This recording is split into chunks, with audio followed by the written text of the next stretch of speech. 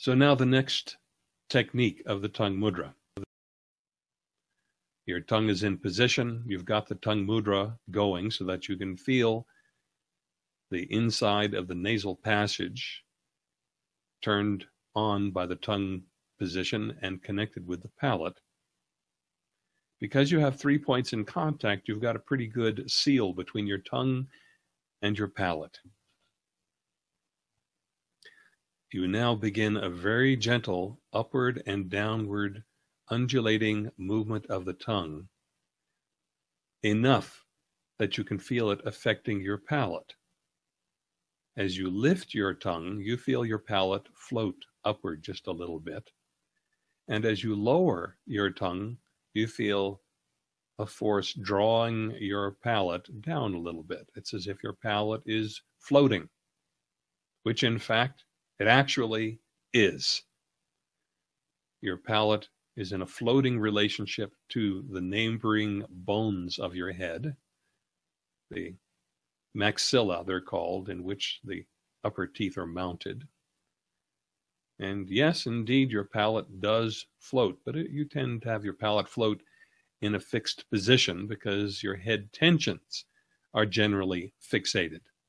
Whereas, as you're discovering, the tongue mudra causes your head to soften a little bit, causes the bones of the head to rest in the more of a floating relationship.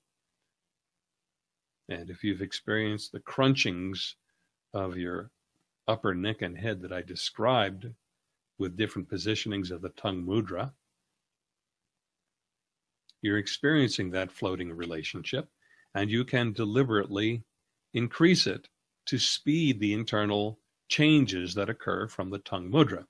And these changes result in a mental clarifying state that is a process of your mind getting clearer and clearer and noticing the ways in which your gaze of your inner eye is not centered or even right to left. And by intending the right and left sides to become more equal, further mental clarification occurs and releases occur that you didn't know could occur. So by doing the floating palate technique, you stimulate, accelerate, and increase these internal changes. The rise and lowering of your tongue occurs about once every 2 seconds. So slow down and slow down and slow down the rising and falling of your tongue until you feel your palate going along with your tongue movements. If you go too fast or too far, you'll get a disconnect between your palate and your tongue. Slow down, make the movements smaller until the two engage and stay engaged throughout the rising and falling.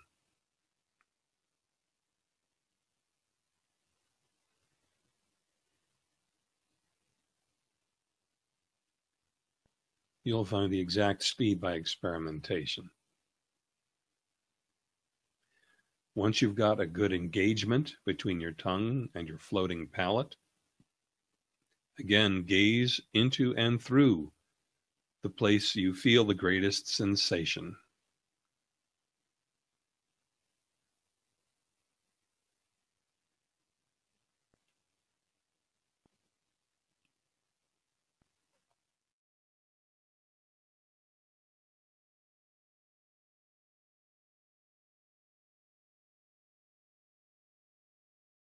The bite your tongue version